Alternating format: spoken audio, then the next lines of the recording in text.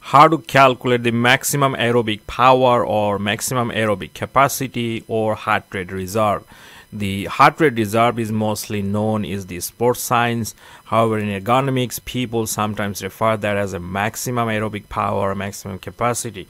The equation for that is someone maximum heart rate minus their resting.